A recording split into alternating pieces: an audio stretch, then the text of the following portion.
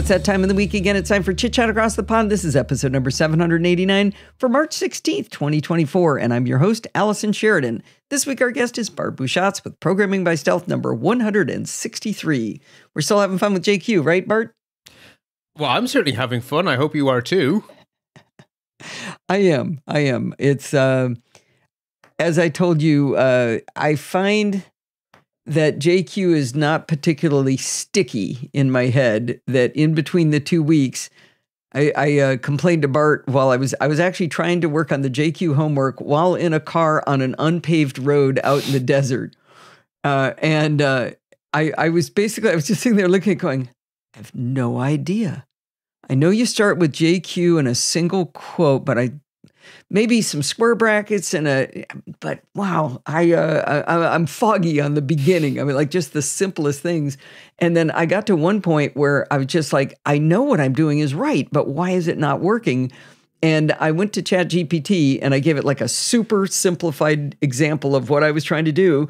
And it said exactly what I was saying. I was looking at the two things. And the final thing was like, after I'd done everything, I had everything in an array.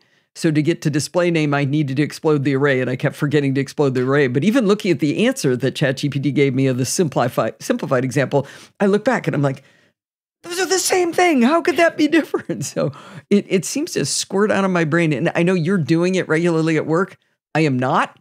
So the homework is definitely critical for, gluing the broken bits back into my brain. Well, some very wise person suggested that maybe we should do challenges as part of this series. Don't know who that was. I don't know. One other little thing I wanted to ask people is, how many different ways have y'all learned to spell laureates? Because between Bart and me, I think we may have found all of them, but it's not just one way we can misspell them. Well, I haven't found how to spell it right. I've just found all the wrong ways. So. Well, eventually, it's funny, we get it right in the code, because otherwise It's not going to work. But if you write a comment, there's no chance it's spelled correctly in the comment. Yeah, that is a fair point. Oh, I see one wrong. Yeah, there we go. It's wrong there on line 5 of the first challenge solution, isn't it? Yeah, I thought I fixed it on that one. Maybe it's a different one. Okay, well, we'll find. Oh, yeah. No, I may have changed it to a different. That is a new. You did not spell it that way. I did that. Oh, great. At least it's not just me. Right. There's like A's and E's going all over the place. But yeah, so it may or may not be spelled right in the comments. Good luck to all of you in following what we're saying. Right. So before we get to our challenge solution, just to set the scene, I'm a big believer in the old tell them what you're going to tell them what you told them approach. So I had teased that we would learn all about lookups in this installment. And that's half true, because as I began writing the show notes, I realized that there were too many concepts. And if I didn't split it in half, I would end up teaching nothing instead of twice as much, because none of it would actually go in. So we've ended up actually with quite a nice split. So we're going to spend a lot of time today trying to understand why we are interested in lookups. And it's kind of a much bigger lesson than just JQ. It's a lesson for any data processing you do in any language. Because with my work hat on, I do a lot of data processing with JavaScript because I like JavaScript. And with Node, you can write JavaScript to run shell scripts. So I do that a lot. And then when I have JSON data, I obviously use a lot of JQ. And when I have SQL data, I use a lot of MySQL or PostgreSQL, or if I'm really unfortunate, Oracle. Very unfortunate, bad day. But a lot of the concepts are actually the same. It doesn't really matter what language you're in. So a lot of the stuff we're going to do for the first half of this installment is way more philosophical than you're probably used to. I think we might have done this more in the very early days of JavaScript when we were meeting our very first programming language ever. I think we got quite philosophical sometimes, but we're going back down that road for the first half of today. Then we're going to look at how JQ applies that concept in its own unique and special way, because JQ is kind of unique and special. Because I don't know if you've noticed this, but you've been doing an awful lot of looping in JQ, but we haven't met a single looping keyword you'd recognize. We haven't met a for, we haven't met a while, we haven't met a for each. And yet, when you explode an array, you're looping over every element in the array. Right, right. So we do loop a lot. We do a lot of loops. We've never looped explicitly. And so how JQ does things is usually quite different to how other languages do it. So how JQ does lookups is very JQ specific. And then we're going to build some. And that's the point we're going to draw a line under it for the day. And then when we come back in 2 weeks' time, where we're going to pick it up, is the opposite of building, is taking them apart. Because it's actually very important to be able to do that for a couple of reasons. A lookup is a really great way to access data, but it's actually terrible for trying to process the data.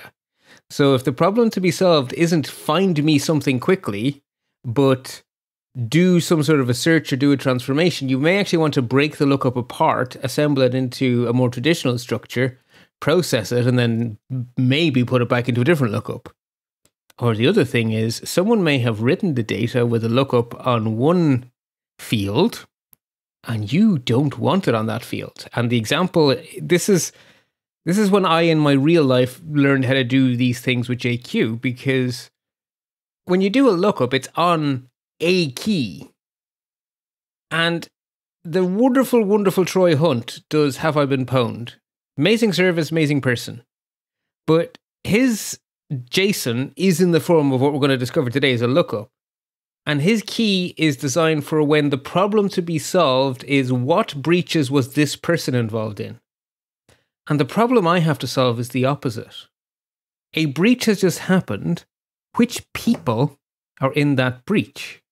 Which means the data that's the is exact opposite. Right, the data is wrong. So I have to pull. Well, it's not wrong. For me. It's just not what you want. Yeah, it's wrong for my purposes. Right, the context is important. So I have to pull his lookup apart completely, rejigger all the pieces, and build the lookup that I need to answer my question. And that's actually a very important skill. So the entire next installment is about disassembling and potentially, if needed, reassembling into what you need for your purposes. But before we do any of that, we of course had a challenge. We spent a lot of time in the previous installment getting very friendly with processing arrays, with manipulating them in various ways, and two very useful manipulations we learned about was reordering arrays so that they were sorted in a sane order, and deduplicating arrays so that instead of there being 5 copies of the value 2, there'd be only the 1 copy of the value 2. And that's actually something you need to do quite a bit when processing data. And a fantastic example of why you would want to do that is if you just want to list basically an honor roll of everyone who, when they come to Princeton, gets to park in the Nobel laureates area. Because they actually have a different car park for Nobel laureates because they have a few. And so you just want everyone once, right? Einstein, actually he only had 1 Nobel Prize. Marie Curie, should she come back from the dead and drive, don't think she drove, but she doesn't get 3 parking places. She gets 1 parking place. So obviously we want to deduplicate her. And that's sort of why the example I picked was to do a list of all the laureates, which meant you had to deduplicate them because lots of people won more than 1 Nobel Prize.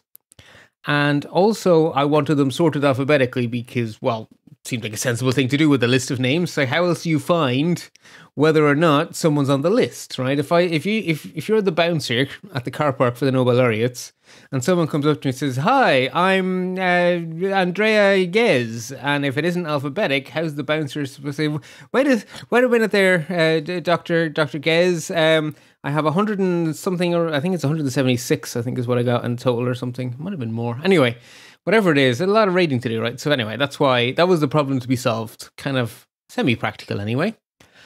So you will find my challenge solution for the basic solution, which is just print all the names and sort them alphabetically as you would write them.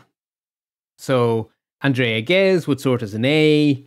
The Institute of Peace, I think was something called. Actually, the International Panel on Climate Change was sorted as a T. Right, and just sort them as you see them, basically. That was for full marks. And then for a bit of extra credit, you could sort them on surname.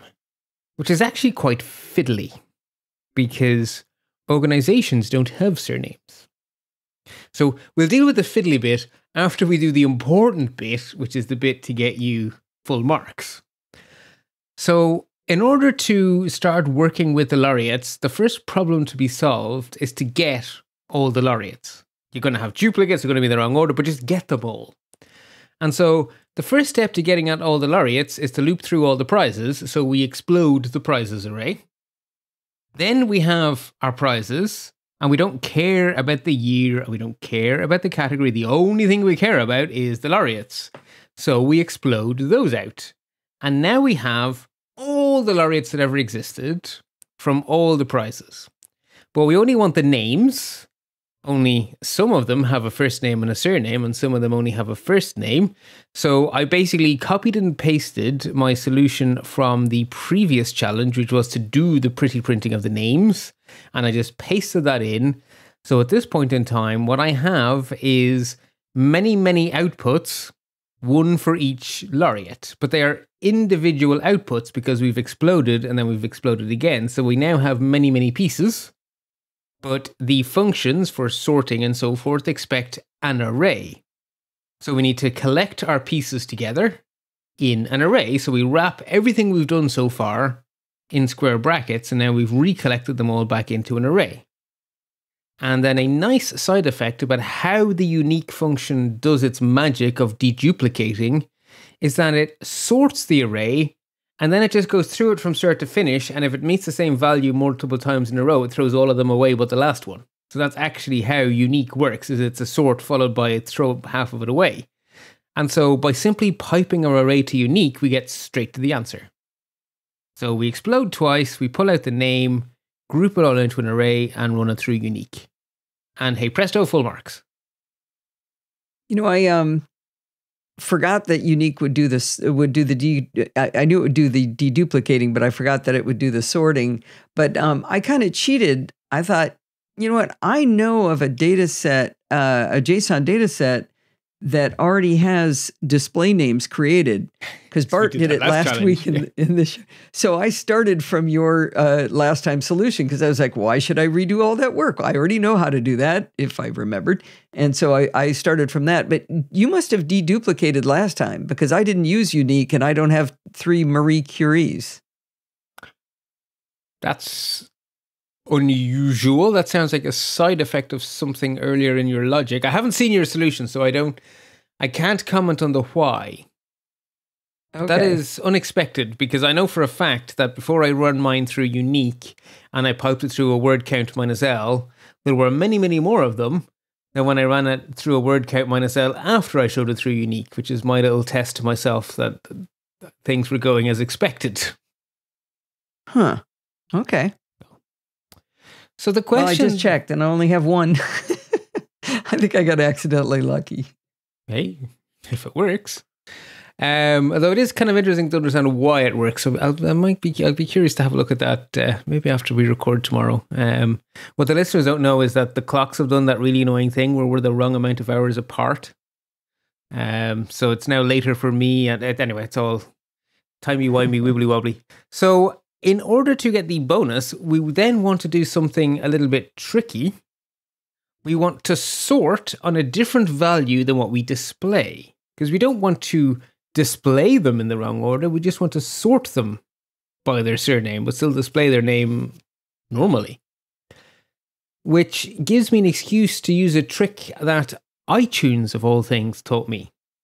So when you would look at an MP3 file in its ID3 headers, there was a field for title of the song, and then there was a field called sort order. And you could put Beatles, the into the sort order to have your albums, to have the Beatles sort under B, but they would still show up on your list as the Beatles. They would just be... Oh, that's kind of neat. After the Aardvarks, who don't exist as a band, but let's imagine they do. And then after Monkeys. ABBA. Oh, ABBA would come, and then the Aardvarks. And yeah, exactly. And so that gave me... Basically, my basic approach is, instead of exploding all the way to the name, so explode, and then don't reduce it to the name.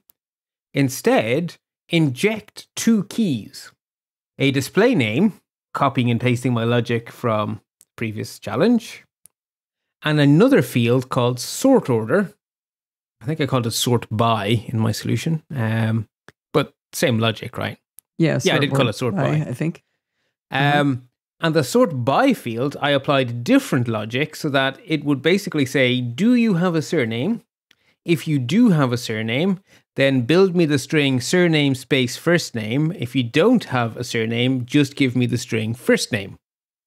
Which meant that my sort order would let, the International Panel on Climate Change be the International Panel on Climate Change, and Einstein would sort as Einstein Albert instead of Albert Einstein. So he'd sort under the E's.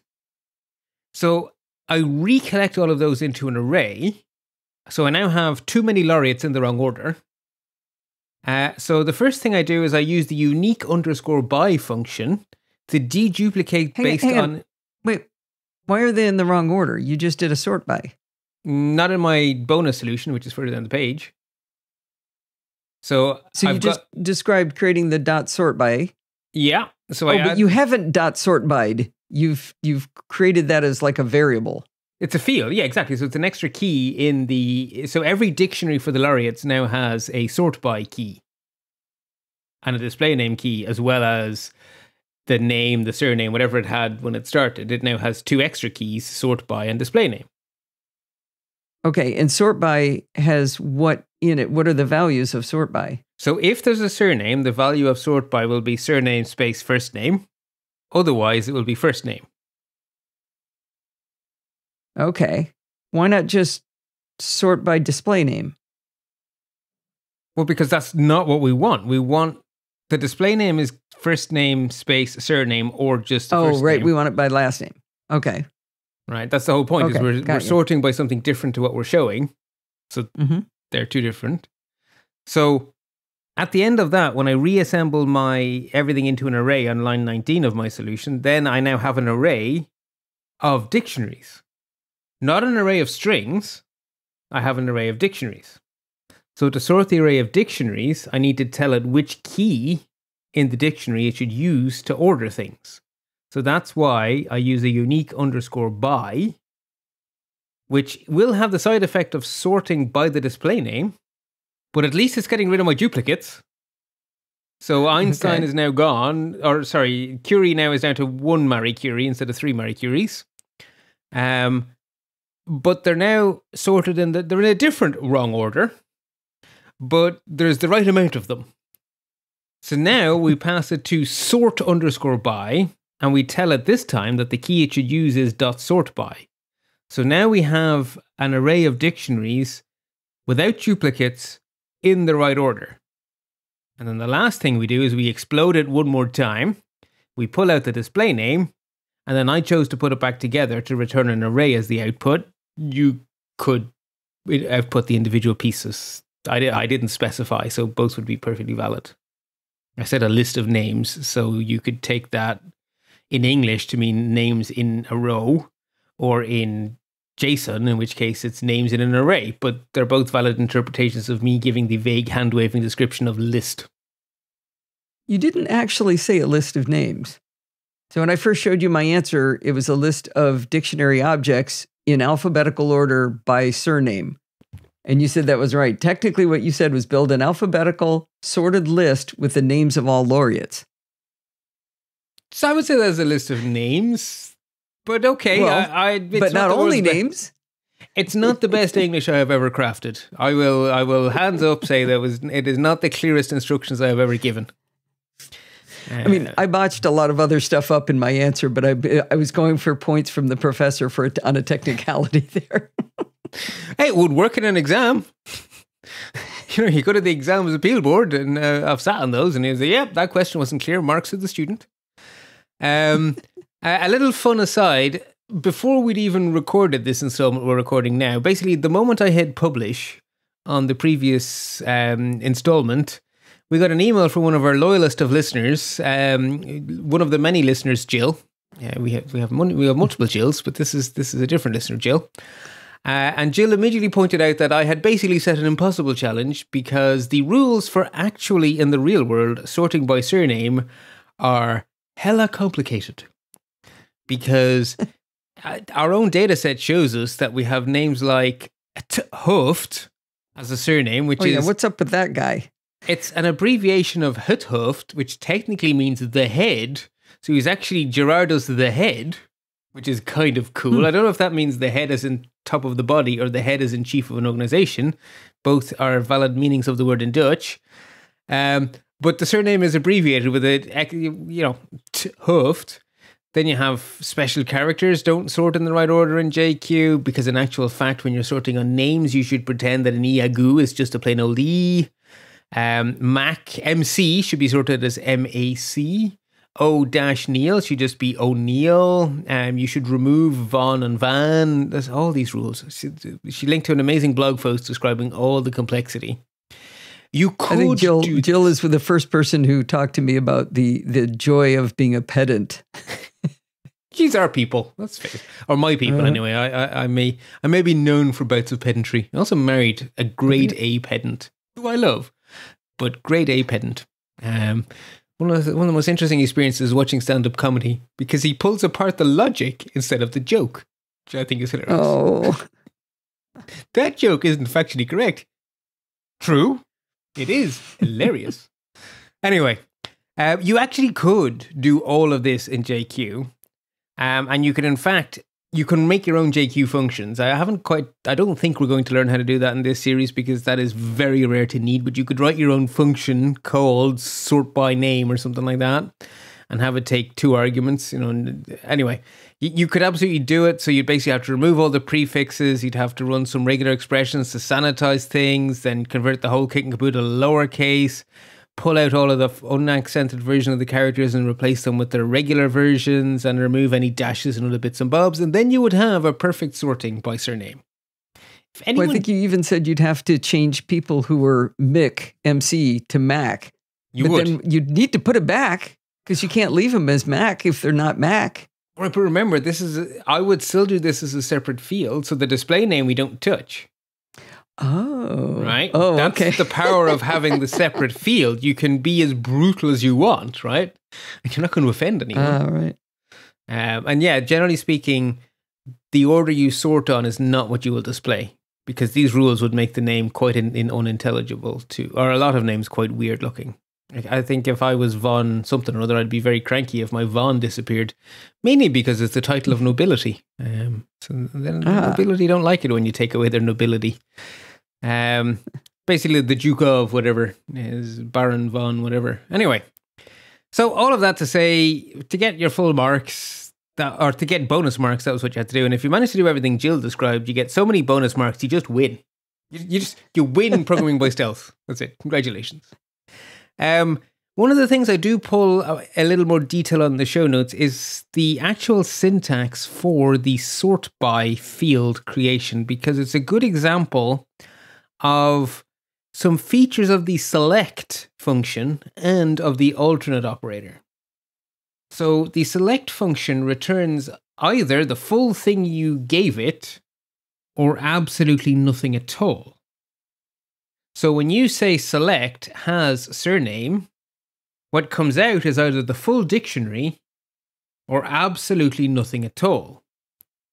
And then what you'll see in my solution is you take select has surname and then you pipe that into some string construction. So if there's no surname, what happens? Well, you end up with... Throws it away, right? Right, it gets thrown away, so nothing goes into that pipe. So that string construction saying take the surname, follow it by the first name, that doesn't do anything because it got 0 inputs. So what arrives at the left-hand side of the alternate operator is absolute nothingness, which does not evaluate to true. So the rule for the alternate operator is if the left-hand side is empty, null, or false, then you do whatever is on the right-hand side. So we come in on our left-hand side with empty. So if there was no surname, we get nothing on the left. So what happens is the alternate operator returns first name. So for the International Panel on Climate Change, that's what will get returned. If there is a surname, the select won't pass the surname, the select will pass the entire dictionary. So the string construction gets a full dictionary, and it can then correctly pull out surname followed by first name, which is not empty or null. Therefore, when the alternate operator gets that, it goes, oh, great, I'm done. And that gets handed back to be stored. And the stuff on the right-hand side never happens. My solution was that I decided organizations never deserved to get the Nobel Prize, and I threw them all away. You would be very unpopular in Maynooth University where I work, because we don't have many Nobel Prizes, not enough of them for a car park. But the one we do have is that one of the 1,000 and something scientists who won as part of the IPCC is one of ours. So we have like 1,000 International Panel on Climate Change. Oh, okay. So we have like 0.1% of a Nobel Prize. So, but through an organization, right. So we'd get very cranky if you took that away from us. Anyway, there we are. So that is the full-on challenge solution with all of its bits and bobs. So if we do get a chance to look at my solution, which I don't consider good enough to show to anybody but you because you don't mock me, it will be curious to me how I managed to get a list of everybody in alphabetical order down to Richard Sismondi, but all the last like 20 are just people completely out of order, like Anwar al-Sadat, Paul-Henri de Tournelle de Castan. These people all have like de in there, or they're the strange ones. I would be very curious to have a look at your solution. If you want to play with it yourself, it may be interesting to throw a few debug statements in at various points and see what the intermediate states are. Yeah. Yeah, I think it's the people with the weird stuff, like van der Waals, van der Meer. Yeah, well, they do have that in common. Everybody in Holland, but okay. Yes. In Holland, by the way, van is not a noble title. It just means from. So it's from the old days. You were from the field. Van der Velden is always one of my favorites. Ah, yeah, that's Bob from the field. Okay, anyway. We better get to the new stuff. Yes. So we're starting with the philosophy. So a dictionary is a spectacularly flexible data structure. It is a key value pair. It is multiple key value pairs collected together. So you will see them used throughout programming in different languages for 20 kabillion different things.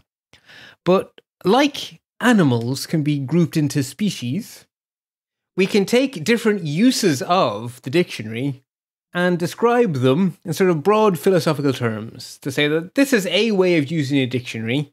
We can use them to create, for our purposes today, records or lookups. They're not a different technology. They're dictionaries. They're collections of key value pairs. But how you use them to represent your data means they behave so differently that you really can think of them as a different species. Because are records and lookups two different things, or are you saying those as synonyms? No, they're not quite antonyms, but they are two very distinct ways of two very distinct species of dictionary, shall we? I don't know. I sort of went with types and inverted commas, massive air quotes. Broad categories of dictionary. So to understand why we care about lookups, that's really where we want to go. That's our destination for this story. But for those to make any sense, I need to say in the beginning, so we're going to go doodle-doodle right back, and we're going to look at a different concept, which is probably the most common use of the dictionary, which is the record. So we're going to use as our examples a nice small little data set, our menu. Now, I've added to our menu. So last time we had hot dogs, pancakes, and waffles. We now have some scones. And scones. I love scones. Particularly, actually, I discovered, America taught me that cranberry and orange is an amazing scone. Amazing scone. Yeah. So scones are quite difficult to make in my mind, and they're quite fancy. So I priced them the same as waffles. They're $7.50 like waffles are. So anyway, they've been added to our menu. And our file is still menu.json, and it contains an array of dictionaries. And each of those dictionaries has a name, a price, and an amount in stock. So we have name, hot dogs, price, whatever, stock, whatever, name, pancakes, price, whatever, stock, whatever, name, waffles, right. Each of them is the same. So that's actually how you represent tabular data in JSON. That array of what I'm now telling you we call records is entirely equivalent to a database table with the 3 columns, name, price, and stock, or an Excel spreadsheet with 3 headings across the top, name, price, and stock. And if you don't believe me, I've created the table in the show notes, right? It is... Okay. The name column is hot dogs, pancakes, waffles, and scones. We have prices, $5.99, $3.10, $7.50, $7.50, 143 in stock, 43 in stock, 14 and 11. Okay. It is a table. Uh-huh. And so Uh-huh. what makes... When we have JSON representing a table, we call each row a record because we're thinking databases. It's a database table which contains records. So those types of dictionaries we call records. And what makes them records is that fact that you have every dictionary has a name, every dictionary has a price, and every dictionary has a stock. And you group them together, and now they are the records in a table. So with records, the keys are column names, and the values are the values in your table. So keys are names of a column when you're dealing in records, and that's how you think of them. Now, I'm going to take you even more philosophical. We like to say in our day-to-day life that there's no such thing as a free lunch. And that is very true of computer science. And one of the biggest trade-offs that you will come across when you start to do theoretical computer science, you will forever be told that you are forced at all points in time to trade space and time. Space and time are continuously fighting for each other in computer science. So an array of record-style dictionaries is the least inefficient way JSON can store tabular data. JSON is human-friendly to read. It is not the most efficient format. If you were if you were trying to put data onto a spaceship made in the 70s with like 4 bytes of memory, you would never use JSON.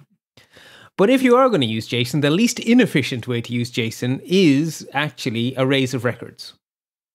So they're they're as inefficient as JSON gets in terms of space. So if you had a giant data set and you needed to save it in JSON, that would be the least bad way to do it.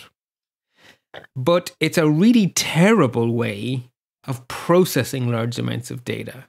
Because the only way to find anything when you have an array of records is to loop through them every single time. You loop, loop, loop, loop, loop, loop, loop. So if you were using a traditional programming language, you'd be using your fors, your while, or for eaches. In JQ world, we explode them and we show them through select, which is just a loop. We're just processing each one in order and checking it for some sort of a condition. That's no different to for whatever, if the name is whatever, yay. Right? We just say explode it, pipe, select, name double equals, whatever, yay. So that is very inefficient at processing. So you're probably thinking, well, hang on a second, there's got to be a better way to do this. And the answer is absolutely. You can make it way more quicker to process, but you shall pay. The cost is going to be disk space or RAM and probably a little bit of CPU as well. So not only are you're definitely going to end up paying in space, be it RAM or disk, you're also probably going to pay a bit of CPU time as well. But you will end up speeding up your processing. So if we were living in the world of databases, which is the best way to store data, we have a name for this concept of being able to search your data quicker than a loop. We call them indexes. And an index on a database table is effectively a little mini table that sits next to your main table that just says that, if you're looking for Bob, he's on row 15. If you're looking for Alice, she's on row 32. If you're looking for Willie, he's up on row 956. It's just one of your data fields mapped to whatever row the full record is on. And so it's way quicker to find stuff in the index than it is to go look through the entire data set. Bit like a library. How do you find it in an index without looking through the entire data set for it? It's actually stored as something called a hash table, which means that it's stored in memory. It's stored like a dictionary, in fact, which means that you just tell it the key and it will then go, okay, well, that key maps to the value 4. Then you go, great, okay, now let's go to row 4 in my database table. So you don't have to go searching through everything. You just jump straight to row 4. It sounds like the same thing, but keep going. Oh, no, it's math. Like, if you get the indexes on your databases wrong, your site will crawl, your everything will crawl. It's spectacularly efficient, but you have traded off space. Because you might think, well, I have a database with a table with 50 columns. I'll just make 50 indexes.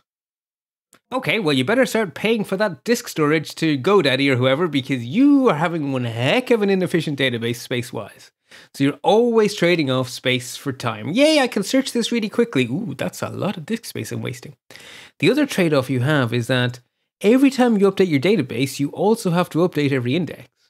So if you have data you write once, query often, indexes are a no-brainer, right? You save on searching, you've given up some disk space, but you don't have any cost on writing. If you have data that writes often and you have too many indexes, you just now crippled yourself the other way. You've now made it really difficult to actually manage your data. But I can search it really quickly, but I have this backlog of input here.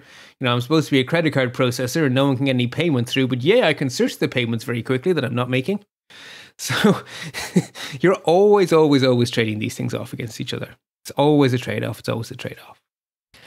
Now, when we're working not in a relational database, but when we're working with pieces of data that can be represented in JSON, the way we simulate an index is with a lookup, which is another type of dictionary. But with a lookup, the keys are values. The keys aren't names of columns. The keys are the value from the column we want to index. So if we want to index names... So that would use less data because you're not giving it a key and then the value that you're just making the value be the key? Compared to an array where you don't have any top-level keys, it is still less efficient because in an array it's just a list, whereas you now have a dictionary of dictionaries, so I'm afraid... You do trade space. Anyway, I'll keep talking. So the key point, there are going to be a lot of puns in this and I'm not going to mean them. The key point is that with a record, the keys are column names. With a lookup, the keys are the values from a chosen column. That's the column you're indexing.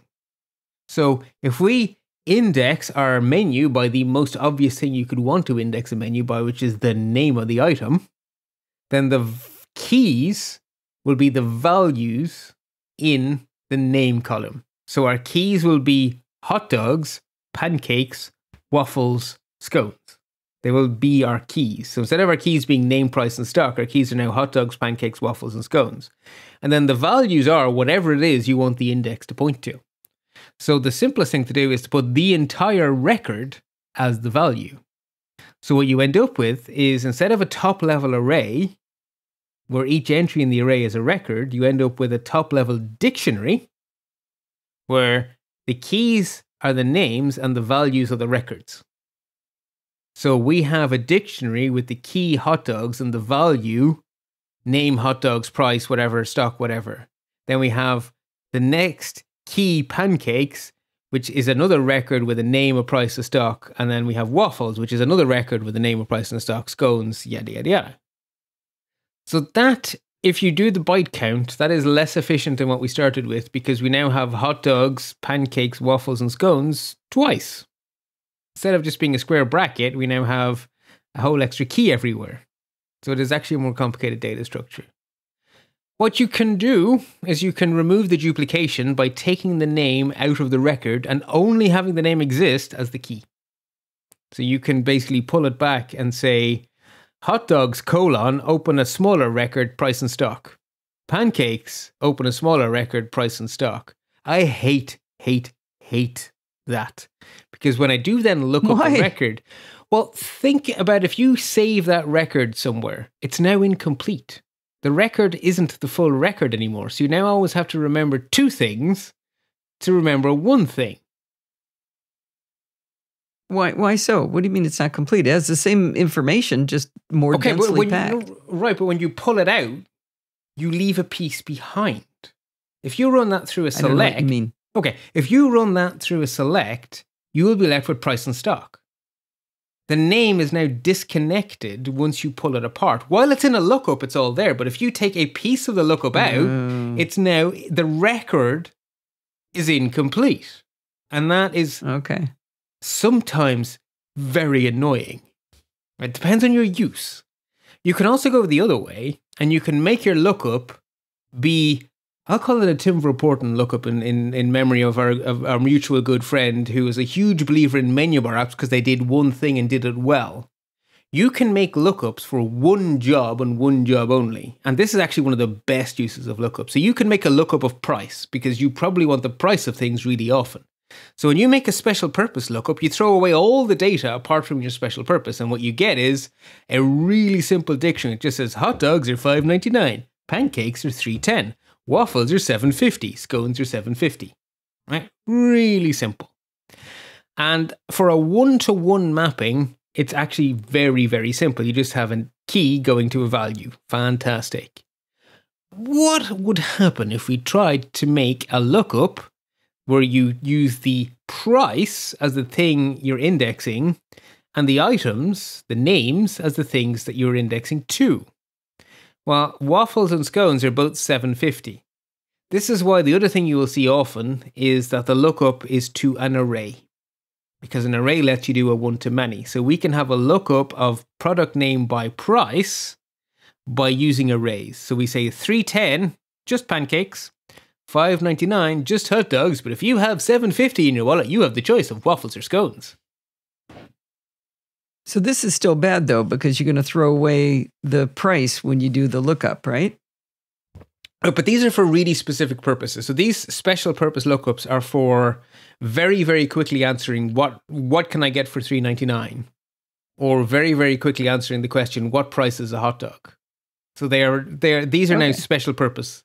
So you have a completely generic lookup, which is name to full record, and you have completely special purpose lookups, which is one key to one value or one array of values.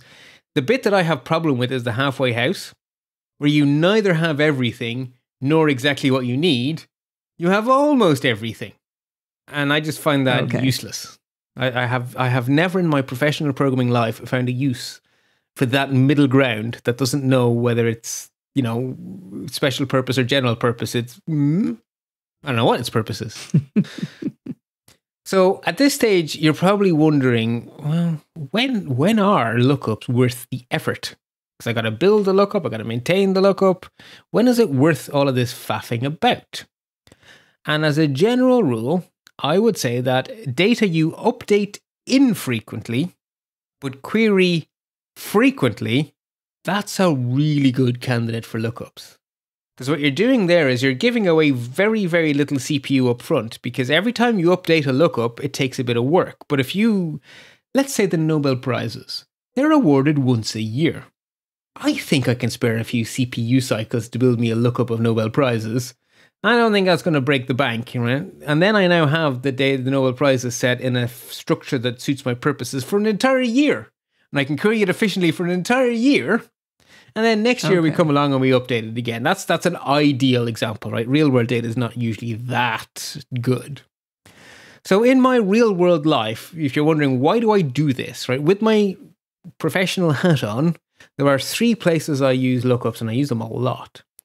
So data on a schedule is a fantastic candidate here, right? There are a lot of databases and stuff in an enterprise system where, yes, technically speaking, they are updated all the time.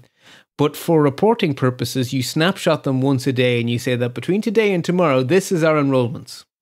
Yes, the students can log into the website and re-enroll in a different course, but none of that is reflected anywhere else until tomorrow. Because overnight, we're going to export the current state of the enrollments, and then every system on the university is going to pull that updated set of enrollments into themselves, and then for the next day, that is the state of the university. So that's data on a schedule. So once a day... Okay, but hang on. That's not updated infrequently. That's updated really frequently. Well, okay, but the bit you care about is updated daily. So it's data on a schedule. So the on a schedule bit is where you build the lookup. That's just once a day. Oh, so once a day is not considered frequently and updated frequently. Oh, yeah. When I'm talking frequently, I'm talking something like Twitter. Right? Posts. Oh, okay. Right? The ratio of posting to reading posts is way different. Yeah, exactly. Right? So everything's faster on computers. Yeah. Right. So a lot of data on enterprise systems, whether it be accounts, which are done by the day, well, accounts might even be done by the week. You might not close your books until the end of every week. Right? So some of these things can be on a long cadence. But there is a point in time when the system says, and this shall now be the snapshot for everyone's use for the next N hours, days, whatever. And so you're going to have a script that does a dump of that snapshot. And that script probably already writes the file in multiple formats. It's probably writing a CSV because that's just the oldest data format that there ever been. Everything can read CSVs. I have yet to come across an enterprise system that doesn't output CSVs. Right. For a few decades, XML was so fashionable in the enterprise, especially if the word Java came anywhere near the equation. So most enterprise systems will give you a CSV and an XML file of the same data. And these days, an awful lot of JSON is used because it's actually a really nice format. So these days, a lot of enterprise systems will take their snapshot for the day, for the hour, and they will write it 3 times. CSV, XML, and JSON. The amount of work involved in having it write 2 JSONs, one with the index you want, and one as a flat file, basically an array of records, is minimal. And if you know that, this department needs to query it by academic year, and this department needs to query it by student name, surname first, well, actually, the amount of extra work in writing 3 or 4 lookups, as long as you give them sensible file names, is almost nothing. So why not dump the data in all the formats all of the consumers want? They just have them all sitting in a folder, and you might have, students dash by name, students dash by academic year, students dash by department. You just write all the lookups you want, right? And yes, it's duplicative. So you're trading space for time. Because everyone consuming that data can now consume it way more efficiently because you've given it to them in the lookup they actually need for their business goals. So data on a schedule is a fantastic use case for building lookups. Another one is mostly static data. Like, we have information that we need to use inside scripts all the time. Like, what are the IP ranges we own? What are the domain names you own? What are they used for? Yeah, we have these 20 domain names. 3 of them have email. 4 of them are used for this purpose or whatever. So you can represent that as a data structure that updates itself once or twice a year. How often do you buy a new bit of IP space or whatever, right? It's not very often. Or maybe it's a list. Maybe it's an org chart. Yeah, you hire people from time to time. And a general approach to this would be that you would have one copy that you consider to be canonical, which is probably just the array of records, and you probably write a little script that just takes your canonical version and spits out all the indexes you care about. So you keep one copy as your master copy and a little script that says, and now update me the indexes. That works perfectly well for data that you manually edit a few times a month or whatever. Just edit the data, run the script. Now you have your indexes again, and everyone who consumes the data, they can have it in whatever shape they want. Very efficient again. And the other way is, that should say complex, by the way, if you're wondering what that typo is at point number 3. There's an X missing. I fixed it. Excellent. The other place where it's worth building an index is if you're going to do a whole bunch of complex processing within the one script. The data might be different every single time you run the script, but nonetheless, the script itself is going to use the same data so many times that it's still worth spending the CPU cycles up front to build the index, even though you know it's going to be stale the next time you run the script. Doesn't matter. You may never even write it to disk. It may just exist as a variable in memory. It's still worth the effort because the rest of your script is going to use the bejesus out of that data. And I do this so often that I actually start my script by putting giant big comment blocks that say fetch data, validate data, build lookups, do work. You'll actually find that in my script as those 4 headings. And I genuinely put everything into those headings. And as I'm in the do work bit, if I need another lookup, I'll scroll up to the make lookups bit and I'll stick in another lookup. And it's also vital to always validate your data because dirty data is the bane of my life. Anyway, so I do that so often in big scripts, particularly scripts that reconcile data or that synchronize data or that validate data. And they're all things that I have to do a lot.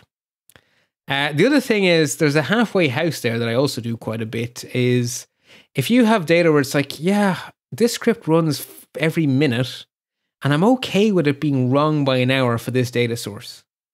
I'll build a lookup, write it to disk, and then before I read it from disk, or as I read it from disk, I'll read it from disk and I'll use a script to check the modified time on the file. And if what I pulled in from disk was modified less than whatever I consider to be acceptable, just pull it from disk and don't recalculate it. If I pull it from disk and it's too old, delete the file, recalculate it, then shove it out to disk. And then the next time it's like you've got a time to live in there. Precisely, exactly. So the data, I call it going stale, but yeah, it is effectively a TTL. And so that again, this is all very real world stuff. And I am sure there are people now shouting at their iPods or whatever, iPods, how quaint, iPhones, shouting at their listening devices, thinking, but Bart, our CPUs are so fast. So what if it's inefficient? Just query the data the hard way. Why build all these lookups? There's a really good reason that will never cease to be true. Code that is simpler to write is simpler to debug and simpler to maintain over time. If you have your data structured in the right lookups, your JQ code is shorter. Your JavaScript code is shorter. All of your code is shorter, but not just shorter in terms of characters typed, shorter in terms of logical steps, because you're jumping straight to the right data.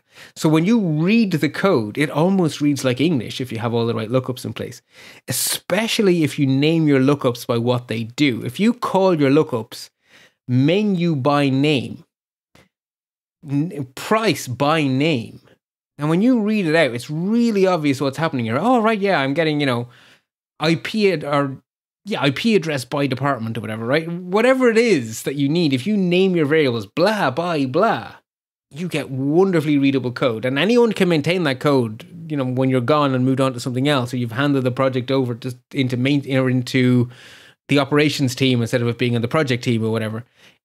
The value of making your code more human friendly by using lookups will never go away, even if we get the world's fastest computers. That is a win always and forever. And I saved that for last because that's the one I want you to remember. You and I are working with data. That makes a lot of sense. Especially if you're working with teams of people where they may not know exactly how you did something, but if they can look at the names, they can maybe parse it back out and say, oh, I see what he's doing here. Right. And also if you come to debug a script and you go, right, well, I can see here that they've built a lookup. And then you check the lookup and you go, well, actually, the lookup's wrong. Well, then everything in the script after here is no longer in your field of view for debugging. The only part of your script that's in your field of view is the bit where you build the lookup.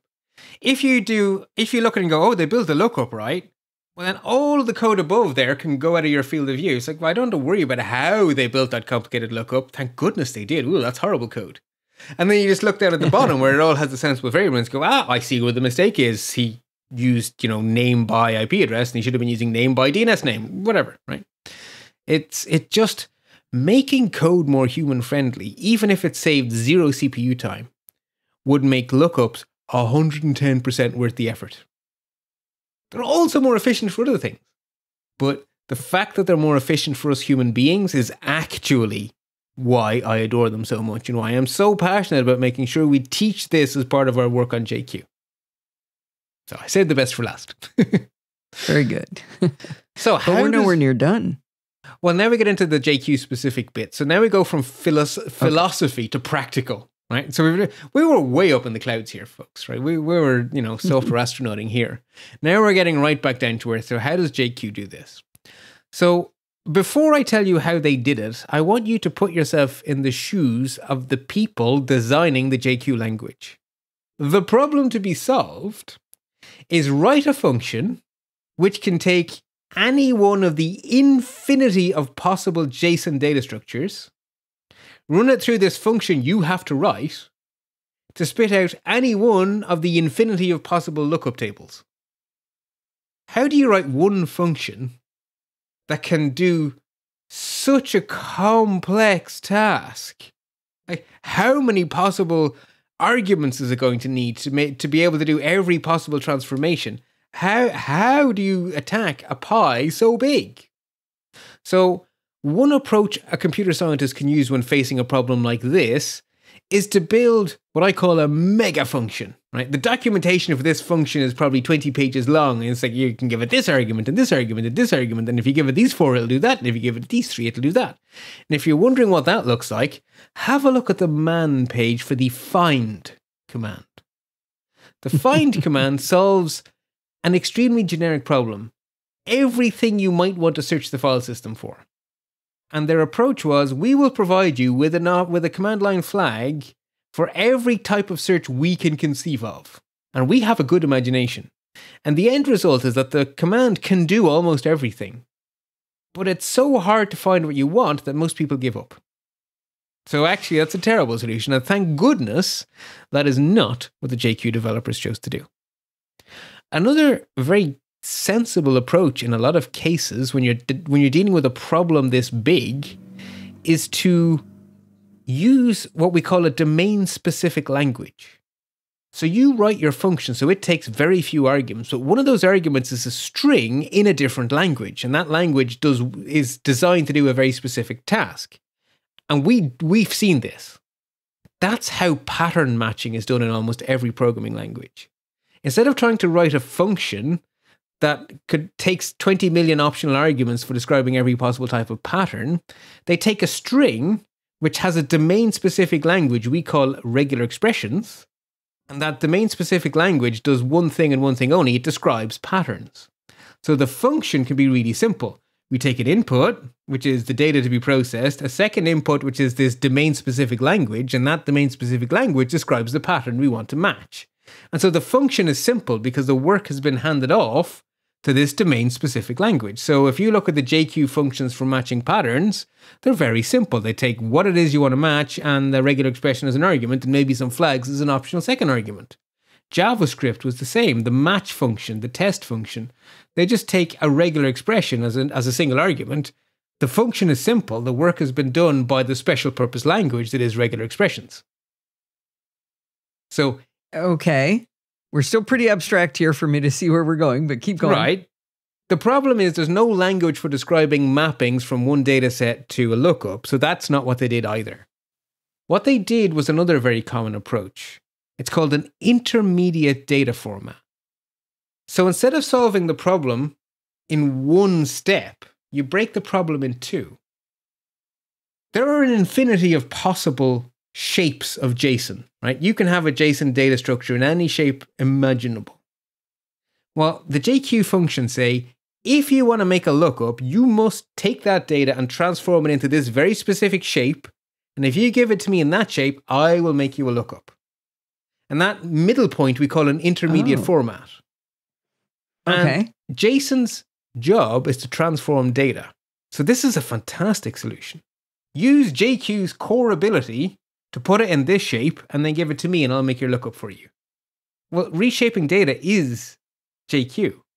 So use JQ to solve almost all of the problem, give it to me in the shape that I wanted, and then I'll take the last mile and I'll make it a lookup for you. And that is how JQ deals with lookups. Transform it into an intermediate format and then run that format through a trivially simple function that takes 0 arguments. You just give it the input and it gives you the lookup. As long as the input has been transformed into this intermediate format, which JQ refers to as entries. And entries are another flavor or species of dictionary. They're a very specific species of dictionary. They are dictionaries with 2 keys. A key named key and a key named value. I know you're going to hate this. Me, Bart. You're going to I know. I did my best to write it. I did my best to write it out as clearly as I can.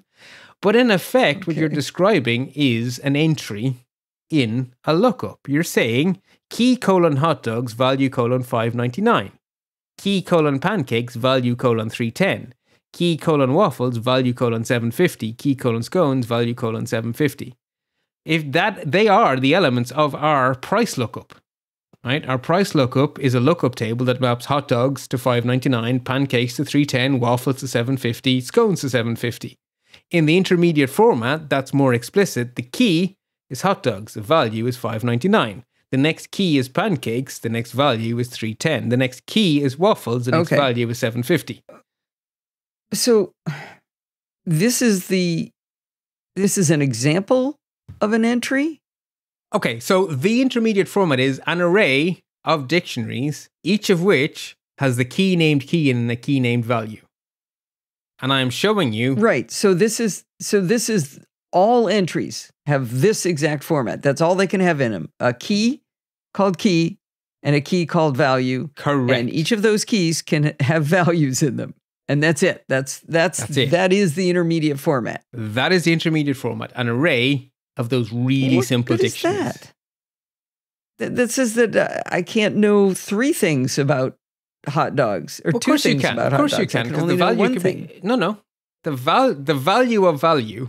Oh, this is why I hate this, right? The value of the key value? The value of the key value could be a dictionary. If you put a dictionary in there of name : hot dogs, price : $5.99, then you can build a lookup that maps the name hot dog to the dictionary name hot dog, right? You can put the full record here as the value for value. I'm just showing you a simple one because otherwise, if I put the full record in for each of these, in this example, you wouldn't see the structure. But that $5.99 could be anything. Now, I appreciate you simplifying it, but now that I understand it can be more than that. Great. Yes, exactly. So that actually lets us build any lookup conceivable. That actually gets us to the infinity of possible lookups, because all lookups map something to something. And this lets us say, here are all the mappings of something to something. That is a lookup. That is the most generic form of lookup. So the only last piece we have is, well, what's the JQ function? It's called from entries. So you take your array of entries, you shove them into from entries, and out pops a dictionary. Out pops a lookup. Wait. Okay, we finally got to the part I was going to try to start really understanding because we've been philosophy here. Say that all again. We've got this structure. This is entries. Those have to look like that. We take know that the structure of those. Yeah. Now we're going to build a lookup by doing what? We take that and we pipe it into the function named from entries, and that function will make our lookup for us. That's it. That's all there is to it. You just take that structure, shove it into from entries, and you're finished. I don't understand. Okay. What have we asked it? We haven't asked it anything. We haven't done a lookup. We haven't told it what we want the data to look like that we look up. But we have. We've given it this list of keys and values. That is all a lookup is a list of keys and values. If you build your list of keys and values and shove it to from entries, you get your lookup. What have we looked up? No, we're building the lookup. We're not using. But you said lookup. We're done. We're not building. We're done. You said we've already finished. Right, There's exactly. More after this, right? Once you shove it to from entries, it will build your lookup. It's that simple. It's so simple. You think I don't know what a lookup is then. Even though you just spent the last hour and 3 minutes telling me what a lookup is, I don't understand what's going to squirt out the other side. Okay, so all of the examples above where we had hot dogs mapping to the full record or hot dogs mapping to the price, those are lookups, right? We have the full record by the name. We have the price by the name, right? They are lookups. Nope, not in my head. What? I thought we were finally getting to what is a lookup. What is a lookup like in JQ? Okay, JQ is a language for transforming JSON. So a lookup in JQ looks like JSON. So a lookup looks like. But I haven't seen any JSON. Okay, so in the section that starts with the heading lookups, there are 1, 2, 3, 4 examples. Okay, I'm gonna have to scroll back. Types of dictionary after that. So the section that just has the heading lookups. Tables. Right, after the tables, after the space-time trade-off, we have the section called lookups, and in there we give 4 examples of lookups. different lookups all built from our menu. So we can have our menu as a lookup that maps names to the full record. We can take our menu, transform it into a lookup that maps the names of our food items to just their prices and their stocks. We can make a lookup that maps the names of our food items to their price. We can have a lookup that maps prices to which food items cost that amount. There are 4 example lookups built from our menu.json file. I think where I might be stuck is like a noun verb sort of thing. Like a lookup to me is like, I am going to go look something up. I'm going to look up what is the price of pancakes. But that's not what a lookup is. A lookup is a data structure. Like a call it a lookup table. In your head, call it a lookup table. Call it a lookup table in your head. Because okay. That'll help a lot. So now where we're saying we're going to pipe that structure, the entries structure, into the command from entries.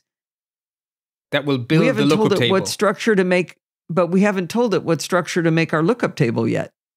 Okay. The entries are the structure.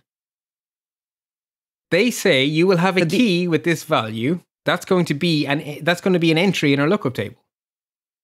But that's not the way I want my lookup table to look. I want my lookup table to look this other way. One of those 4 examples you gave up about them. We haven't told it that yet. No, but we have. So when you transform it into that ugly shape and you run it through from entries, what spits out the far side is the pretty shape.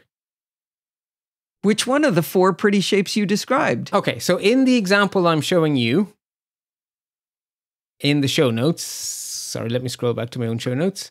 It says we're going to have the key hot dogs mapping to the value $5.99, the key pancakes mapping to the value $3.10. So that is exactly the representation of the third of our examples, hot dogs $5.99, pancakes $3.10. That is our lookup by price. Sorry, a lookup of price by name. Maybe, sorry about that really loud noise outside. Your mic didn't pick it up. Oh, good. Wow. We had to build a file that was key : hot dogs value : $5.99. We had to build that, but that's not the lookup table we want. Right. I'm saying that's the intermediate format. That is the known shape. So how do we tell it the format we do want? But that Maybe is us you just haven't told us that yet. No. That shape, that intermediate format is the specification. Look at what it says. You said we had no choice. It's always like this. You said it's always key : hot dogs value : $5.99. That's the only way we can put the data in. Okay, but the actual right. But look at what that is. That is a perfect description of that is a description of a specific lookup table. So when you run that through the function from entries, you get out the lookup table you have specified here. You have specified you want a lookup table that maps hot dogs to $5.99, pancakes to $3.10, waffles to $7.50, scones to $7.50. That will produce the lookup with the key hot dogs and the value $5.99 and the key pancakes and the value $3.10. But you said we had to start with that. So how does from entries create that if we had to start with that? Okay, no. That is the big ugly one, which has a key named key with the value hot dogs. That will produce a lookup with a key named hot dogs with the value $5.99. As opposed to a key hot dogs and value $5.99. It's a key named hot dogs with a value $5.99, which are apparently 2 totally different things. I won't be able to say it in 5 minutes, but I think I know what you just said. But can we maybe you've got examples coming. Oh, heck yes, I do. This is going to, okay, let's go. Let's just keep going, and maybe this is going to drop a little bit better. Okay, so our examples are actually the examples we've already seen. Because the examples I put up in the show notes when I was all open the sky, those examples were written in JQ, of course. So we're going to rewrite them. So we're going to see them in action. We're going to build the lookups we just used as our examples. So our examples are our examples. So the first thing we're going to do is we're going to build a nice, simple lookup, a one-to-one, that's going to map the names of our food items to their prices, because that is probably the single most useful mapping to want, because you charge people for things. So in order to build that lookup, we start by exploding our menu.json file, which is an array at the top level. So we explode the array, and then we need to construct the entries. And we do that using JQ's syntax for building a dictionary. So we open a curly bracket, and we're going to build a dictionary with a key named key, and the value is going to be .name. Got it. Okay. Then we have a value, a key named value, whose value is .price. Got it. Okay. All right. So we then got to wrap all of that in square brackets to capture the pieces, because our from items function expects an array. So if I take exactly what I wrote there and I just wrap it in square brackets and put some nice comments around it to really make it clear what I'm doing, then we actually have what is needed to build the intermediate format. So to show what I mean, I'm going to make you run this JQ command here, which is going to show us not the final product. This is going to show us the intermediate shape. Right, so am I supposed to be in that folder with this open and not reading in another application like I was? And this is quite how far into the astronaut space we have been in the philosophy section here. We are quite some time into the recording, and now, for the first time, I have said, Alison, run a command. Normally we get to the Alison run a command. I guess I got to be in installment resources. Where do I need to be? PBS 163. There. Installment resources, though. Okay. Yeah. I did not have a heads up from Bart that I would be doing this. Okay. And actually, I should have known to give you the heads up, because you told me you only managed to proofread to a certain point. So that might. Well, but I didn't know I was going to be running any of this live. So which one do you want me to run? The one where you've wrapped it in nice square brackets and such? So straight after that, I have it as a JQ command. Okay. So it's, gotcha. The thing he just described. Okay. So if I do that, I get that nice little structure you talked about: key : hot dogs, value : $5.99.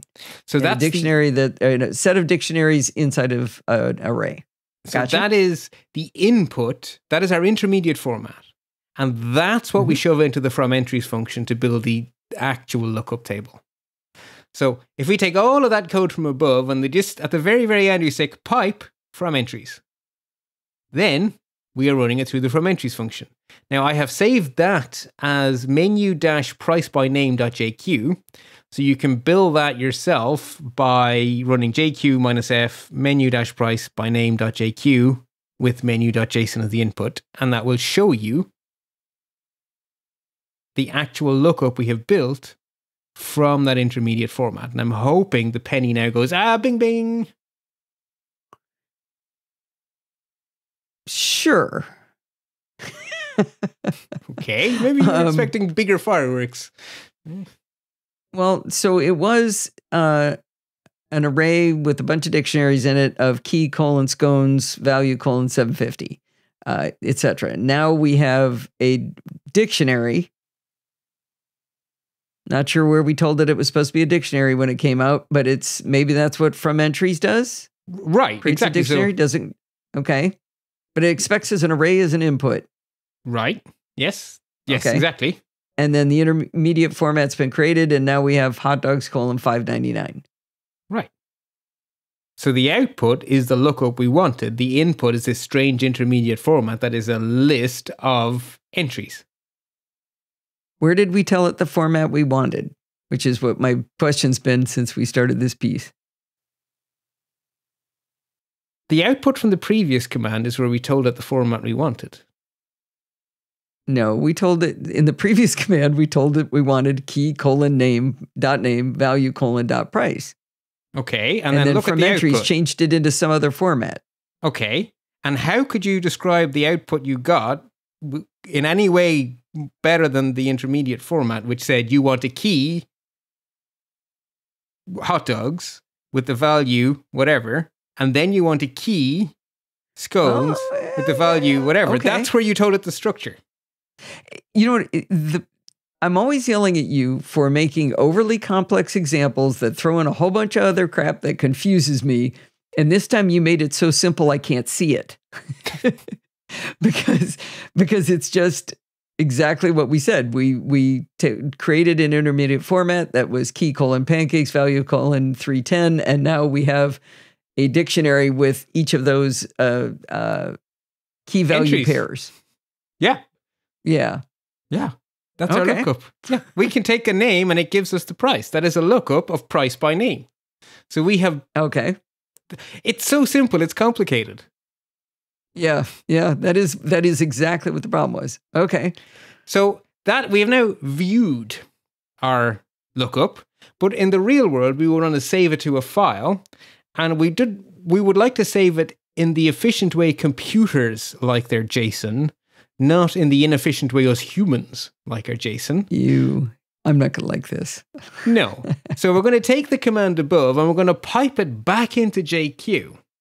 And we're going to give it the -or flag, which tells JQ, I want raw output. I do not want you to wrap this in quotation marks to make it one big string. I want raw output. And then the JQ filter is at JSON, which is going to format it into JSON the way computers like. And then we're going to take the arrow. I'm going to shove that into a file named menu-price-by-name.json. And that is my naming scheme, but I always take whatever my data source is, dash, what is indexed by what? Price by name.json. I probably shouldn't have just created that file in the same repo that I'm about to push, right? That should not be in there. Well, you can put it there all you like because the ignore file for the repository ignores it. Ah, sweet. Okay. I normally copy it first, but I was caught with my quite knowing where we're going. Remember, I make these show notes in place, so the ignore file usually covers you for that. Nice. Okay. So that is our first of our example lookups from above, price by name. We also have the more complicated one, which is the name leading to the full record. But you know something? The code for that is almost identical because we explode our top level array. We then build our mappings, our list of entries. Key is still name, so key : .name, and the value now is the entire record, so the value is dot. And then we pipe that to from entries. So I forget what the input file looks like, what menu.json looks like, but... So it's an array of dictionaries where each dictionary has name : price : stock : so it's a record. Oh, okay. So what we're doing is we're saying for the value, give me the entire record. Give me dot. And then we shove all of that to from entries. And then if you run JQ-F menu-by-name.jq on menu.json, you will see a lookup that maps the name to the full record, which as far as I'm concerned is the most powerful lookup. You have the full data indexed by the logicalest of possible indexes, its primary key, its name. Okay. And but this is okay because it's hot dogs : and then name is hot dogs, price is $5.99, stock is $143. So that way, if you pull anything out, you still have hot dogs with you. Yes. So basically, I'm a person who believes you have all or one. So give me the price, great, or give me everything, but don't give me anything in between. I like my lookups to be either one specific thing or everything. So that's our example there. If we wanted to pull, I give you the code. If you want to pull the name out, all you do is after you build your entry, you use the del command we learned, the del function we learned about last time to delete .value.name. Because we've just said that value is going to be the entire record, which means value contains the name. So if we then run that through del.value.name, we then delete the name. And then we run through from entries. Because it's already the primary key. Right. So at that point, we've just made a dictionary with a key named value, whose value is the full record. So if I want to pull the name out, I now say .value.name. Okay. I don't want you to do that, but the notes wouldn't be complete if I didn't tell you how to do the thing that, So there it is. So the last thing then is a little subtlety, is that because of how dictionaries work, the value for the key in our entries must be a string. So name has been a string all along, so we haven't had to worry about this. But if we do a lookup of something by price, the prices are numbers, we will get an error unless we take .price and run it through toString. So if we build a lookup of the name of our product by its price, we have to run it through toString. If we don't, JQ will just get very cranky. From entries will go, no, I insist on strings. And it will tell you key must be string. Now, this is an interesting one because it illustrates why everything I've said so far works great for one-to-one mapping. So we're going to build an index that goes from price to the name of the item. And if we take our logic from above and we just say .price toString and .name, well, that's the same logic as .name and .price. We just reverse them. This should work fine. Well, it kind of works fine. We get hot dogs, pancakes, and scones. Waffles? What happened to waffles? I know, waffles of all things. Well, waffles came before scones, so scones came and stomped on the waffles because scones and waffles are both 750. So this is why when you have a one-to-many, you use an array as the value. And assembling that is actually really hard. I tried to do it from first principles. And I spent an hour banging my head at it going, this is impossible, this is impossible, this is a really common thing, how can it be impossible, this is impossible. Then I went, wait a second, maybe I don't do this from first principles. Maybe there's a special function whose job in life is this thing I've spent an hour trying to do. Yes, there's such a function. It's called group_by. You give group by an array of dictionaries, and you give it a filter that says how you would like to group those dictionaries, and you get back an array of arrays. Effectively, it subdivides the array.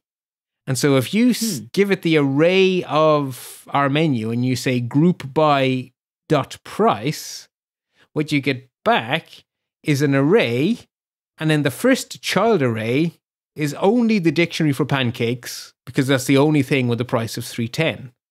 The next thing is you get an array with only the dictionary for hot dogs, because it's the only thing with the price of $5.99. And then you get an array with two dictionaries, waffles and scones, because they both share a price.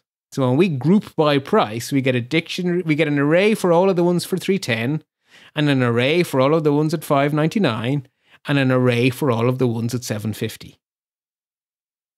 So this is really different. We were getting dictionaries when we did it the other way, but with group by, all of a sudden we got a bunch of arrays. Right, because we need group by to build the entries to make our dictionary, to make our lookup. Without the group by, I challenge you to build a lookup that maps to an array. Well, we need to use this before we use from entries. We're still going to end up. Oh, this is before from entries. Right. Okay. And I'm saying to you, you can't get it to a stage where it's in the right shape, that intermediate format, without the help of group by. I spent so long trying to do it without group by because I didn't know about group by and I thought it must be easy. No, that's why they invented group by. So now let us build our lookup the other way around. So let's now build our lookup without losing any waffles. We start with the group by. So we start by saying, break this array of menu items into subarrays by price. So we say group by .price. So we now have an array of arrays. So we now need to build those into an array of entries. So we're going to explode our array of arrays. We now don't yet have individual pieces. So we're going to explode the inner array. Wait, sorry. I pretend I didn't say those last few words. No. Okay. One explosion. So we explode the outer array, and so we are now processing a group at a time. So we're processing everything that is 399. Which is what we expect it to be. Yeah. Sorry, my bad. We just explode once. No. So even though we've exploded our array, we still have an array because we had an array of arrays. I did so many comments here. So we now need to map a key to an array. So the key is going to be the price. But the price is inside each element in the array. But the price is the same because we grouped by price. So we could take the price out of any element in the array. So I'm just taking it out of the first one because there's always a first element. So if I say .0.price, that's the first one. That's always going to exist. Oh, and you don't have to know how many were in each one because you know there's going to be at least one. Exactly. And you grouped by price, so that's always going to be the same. So therefore, I just say .0.price to string. Great, that's the key taken care of. The value, I want the value to be an array again, but I only want the names. I don't want the full dictionaries. So I start with a square bracket because I know I want an array, but the first thing I do is I explode the inner array. I just take the name, and then I close my square bracket. So now the value is the array pancake scones for 750. Now it's in the right shape. Okay. Where we shove it to from entries, and the output we get is what we wanted: 310 to the array pancakes, 599 to the array hot dogs, and 750 to the array waffles and scones. Wow. Like I say, using that group by it's still a little mind bendy. It's only like 5 lines of code with your comments that are very helpful, but it's still sort of mind bendy. This is why I would say the debug function is your friend, because you can stick that in at any point to see what it looks like, right? So the last thing we have in the show notes is just a bonus extra. Like in the real world, if I were to be actually caring about the menu.json file, I would keep that as my canonical record, right? This is my actual master copy of my menu. It's a nice simple file. It's an array of records. And if I change my menu, I change that one file. And then I build from that file the lookups that are of value to me, which is the by name lookup, which is the full record by name, and the price by name lookup, which is the price by name. And I have the JQ files to do that work. And then I have a shell script that just does all the updates in one go. And I use a naming convention, and this is very much for real. This is how I actually do it in the real world. So the master list is the thing with the shortest name. Menu.json. Hang on. Back up. Because you're going to a thing beyond where I'm lost. Okay. What do you mean you create a shell to update things? To update what? So a little shell script to rebuild my JSON files that have the index in them whenever I change my menu. So if I change my menu, I need to remake my indexes. If you change the menu, thank you. That's what you didn't say that. I'm like, what's updating? Okay. Yeah. So on the rare occasion I add some scones or whatever I do, then I need to rebuild my lookups. And instead of doing it by hand, I have a script. And that script makes use of JQ files that do the actual work. And my naming convention is such that my data files are, the canonical one has the shortest name. So menu.json must be the master file. So if I go to a folder and I see something called menu.json and menu-byname.json and menu-price-by-name.json, I know which one is the master copy because it has the shortest name. And everything I build from the master copy gets a postfix. So I append to it a description of what it is. So the menu indexed by name, the menu prices by name, right? So it's obvious what's derived from what. The scripts then have the same names following them basically. So menu-byname.jq is the actual JQ syntax for building that lookup, and menu-price-by-name.jq is the JQ for generating the price lookup.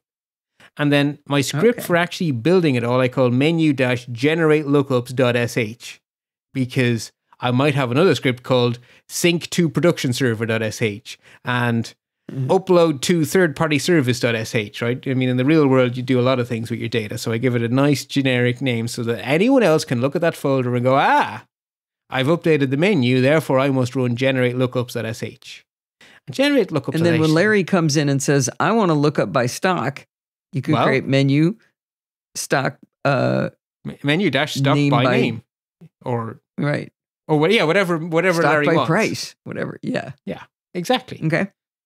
And then the actual shell script is wonderfully simple. We just have our normal everyday bash shebang line followed by the JQ commands. JQ-F menu-byname.jq, menu.json is the input, pipe it to JQ-or at JSON, shove it all into the file, menu-byname.json.